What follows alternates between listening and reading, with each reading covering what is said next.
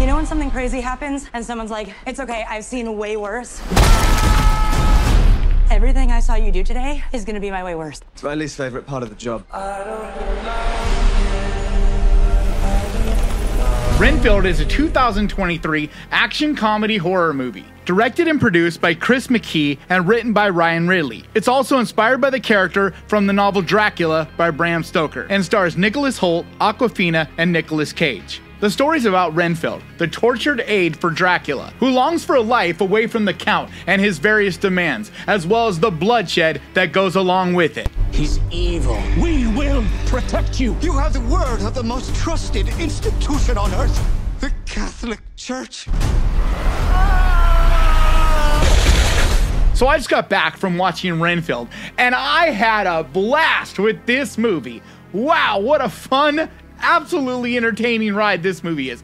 But just to warn you, this is not really what I would consider a horror movie per se. It's in that genre, but it's much more of a comedy action movie, very much more in that direction, with horror as more of the motif, the setting for this story. I don't think there's much of anything that's scary in this. There's a couple scenes with the Count, with Nicolas Cage, that could be possibly considered scary, but you gotta go into this kind of checking your brain at the door. Just go in for a good time, for a silly ride, and this movie will deliver. It's really well written and surprised me with how clever the humor is in it. There's just a lot of jokes and setup that is not your normal, like, stupid humor. This is actually a very funny movie, but done in a well-written way. It's clever. It knows what it's doing. And it never stops. Every time you feel like a joke or a setup for something really funny is over, and you're like, you know, felt like you've laughed the length, it hits you again. It's like 1-2 punches every time. It's just an absolute fantastic time at the movies. I went with my sister,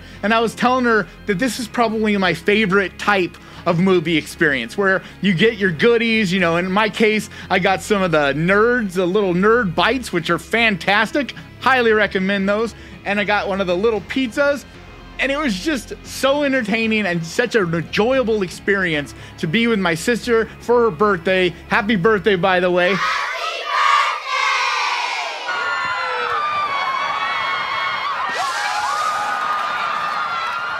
Because this movie is one that's just there to entertain. It doesn't have any political agendas. It's not trying to push anything on you. It doesn't have some hidden message. It's just very fun with a really kind of wholesome message to it. But the real standout, the absolute reason to see this movie, is Nicolas Cage. I swear he was born for this role, because I don't know where the movie stops and he begins. I don't know how much of this was written as a character and how much of it is just him being Nicolas Cage. He's perfect. I mean, absolutely perfect for this role. He is so menacing, but yet funny at times, but not in a way that's meant to be funny. It's just he's performing this character so well, and the setups and situations are so over the top that at times I found myself just busting up laughing.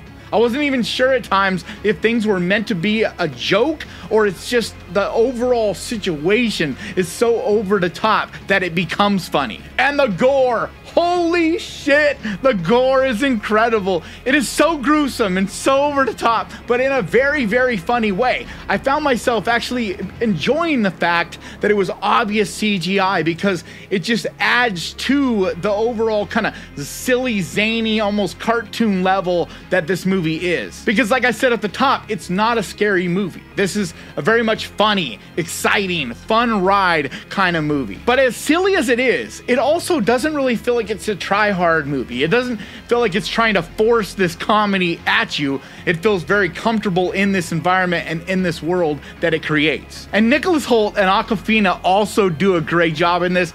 I'm not a huge fan of Awkwafina and her type of humor, but she's definitely toned back enough that I felt like she actually does fit in this movie, and once again, doesn't feel try-hard. Too often when I see her in movies, and this is just my personal opinion, because I know a lot of people love her, but I feel like she's just kind of has this try-hard sense of humor where she's just 1,000 miles an hour and never slows down to breathe. And so if you're not digging what she's doing, it just can be too much. But in this movie, she feels like she's turned back enough, and the humor comes to her enough, and she just plays the part that she's meant to play and doesn't kind of not trying to make the movie about her, that she actually does a really good job and is very funny in this. And Nicholas Hoult is so likable and lovable, just has a lot of charm in this movie. Just another character in this that just feels very entertaining and fun to watch. You just feel yourself rooting for this character. But once again, I gotta go back to Nicolas Cage, because he is so phenomenal in this movie that you can actually find yourself feeling sad when he's off the screen.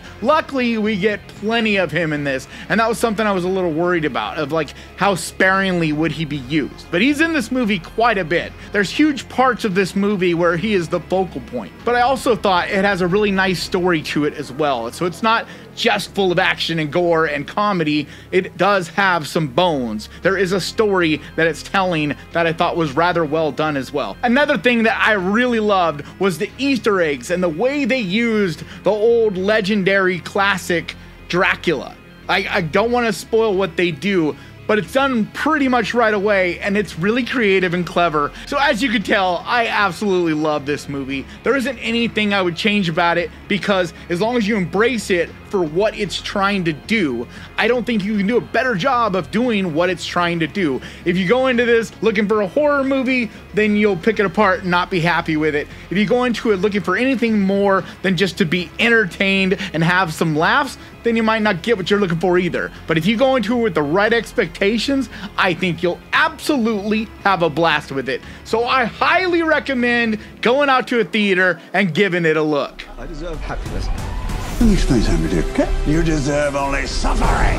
I will unleash an army of death. Everyone you care about will suffer because you betrayed me. So that's gonna do it for me today. Thank you so much for watching. If you enjoyed this, do me a favor, hit that subscribe button and ding that little bell, because that's the best way to keep track of this channel and when I post videos, and I post videos like this every single week. And I also want to give a huge, massive, enormous thank you to the Ghost Pirate crew, to you guys over on Patreon, and to the channel members over here. You guys mean absolutely the world to me. Thank you so much for your support. And if you'd like to find out how you can help support this channel over on Patreon, there's a link down in the description. Or if you want to become a channel member, there's a little button right down there that says join. And like always, thank you so much for watching. Please crush that like button, and remember guys, horror can be fun! And if you enjoyed this, click right here to watch my review of The Pope's Exorcist,